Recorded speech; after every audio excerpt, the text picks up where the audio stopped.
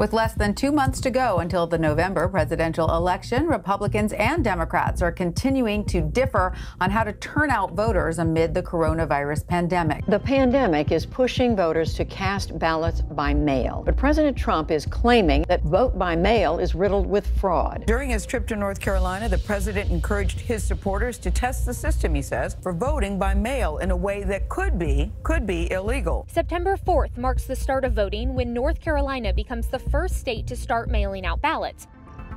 Depuis plusieurs semaines aux États-Unis, une bataille oppose les démocrates aux républicains en pleine campagne pour l'élection présidentielle du 3 novembre, celle du vote par correspondance.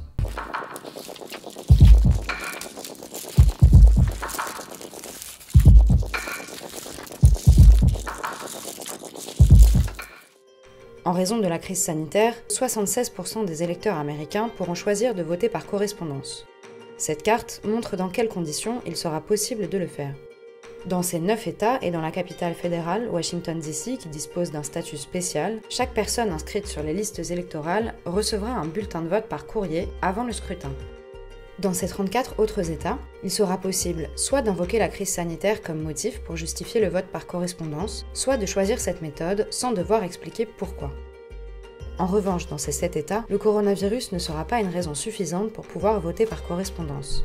La plupart des électeurs devront se déplacer dans les bureaux de vote. La possibilité pour de nombreux électeurs de voter par correspondance pourrait entraîner un taux de participation plus important. Le jour du vote n'est pas chômé aux États-Unis et devoir se rendre aux urnes en pleine semaine complique la donne pour les actifs. D'autant que dans certains bureaux situés en ville, le temps d'attente est parfois très long et peut décourager les électeurs.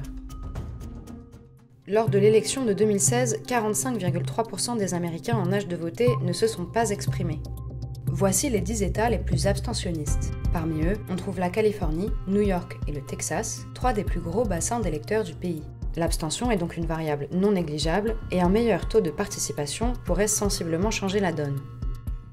S'il y a davantage de suffrages exprimés, quel candidat en profitera ?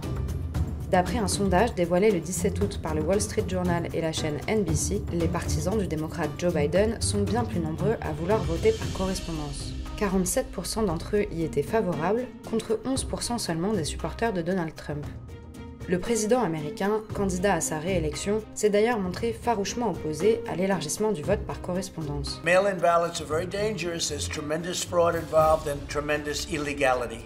Pourtant, rappelle le New York Times, plusieurs enquêtes conduites dans les 50 États américains ont prouvé qu'il n'entraînait quasiment aucune fraude.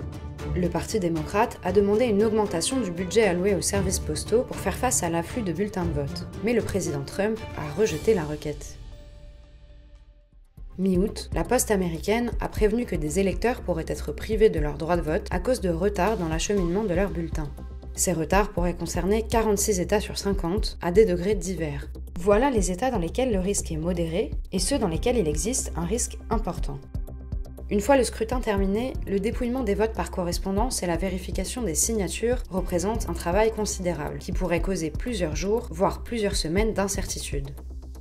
Et puisque le vote par correspondance séduit davantage l'électorat démocrate, Donald Trump pourrait être donné vainqueur dans un premier temps le 3 novembre, avant de voir son avance s'éroder dans les jours suivants, à mesure que seront dépouillés les bulletins par correspondance.